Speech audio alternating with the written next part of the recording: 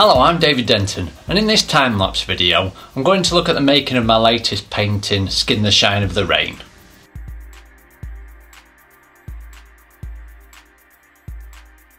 The actual painting took about 250 hours to complete, but through the miracles of time-lapse technology I'm going to condense this down into 4 episodes of about 5 or 6 minutes each. The first one is all about the painting of the background of the painting, so without further ado, let's get started.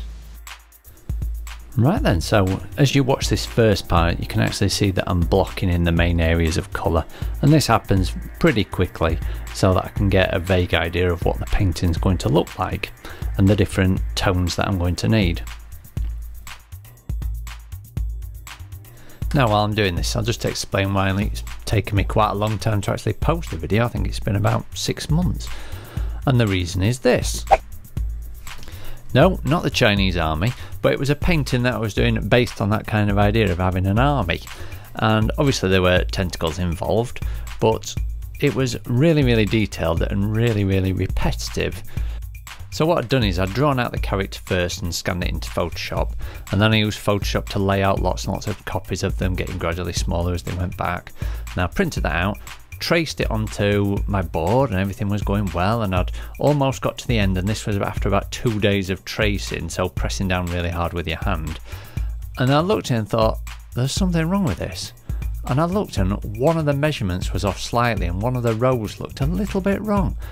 So I'd got to do the whole thing again. So it was another 2 days of this relentless tracing of pressing down hard with my hand. And after that I noticed it hurting a little bit, as it would. And then it just went completely, and I couldn't paint or do anything. I'd maybe be able to do 2 minutes before it started really hurting and cramping up and getting pains in my arm. So whether I ever finish that painting or not, I don't know, but we'll see. I might get back to it someday. So I went on to this one, the 5th one in the series of the 7 gates. So now we've got that explanation out of the way, let's get back to the painting and see what I'm up to.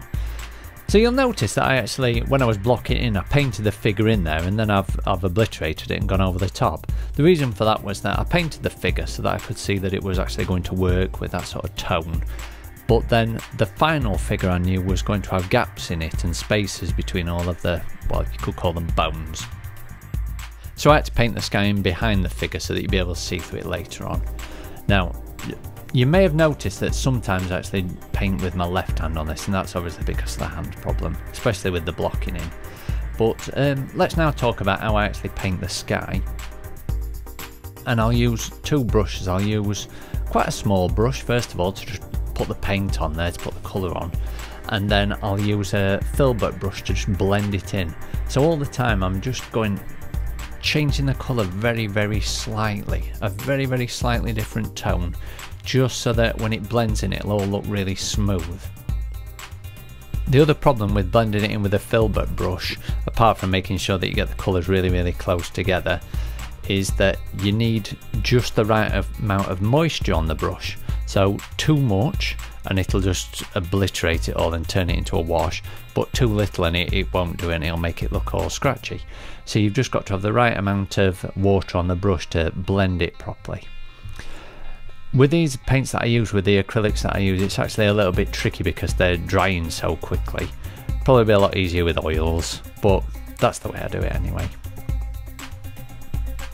So once I've got a nice smooth appearance to the clouds, nicely blended, then I'll do washes over the top, just slightly different washes, reds, yellows, blues, just to modify the colours and just to get a little bit of movement and interest in there.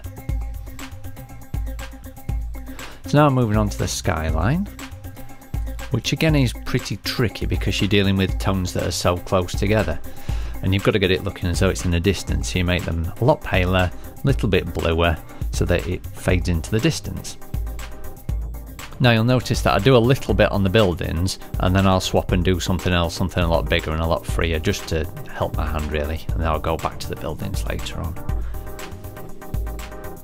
When I'm painting the water, the main idea is to just go from left to right, and as long as your strokes are going from left to right, as you can see there, it will eventually look like water. And I'm using the paint quite dry so that it actually shows through to some of my sort of the underpainting that I've left before.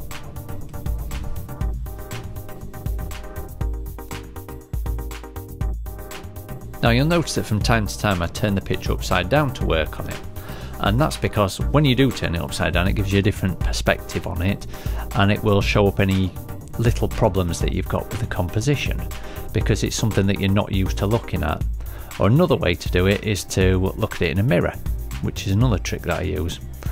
Or the more technical one is to put it into Photoshop and then flip it and do that too, which I also do. And this actual flipping of the painting actually came to the major change in it, which we will see later.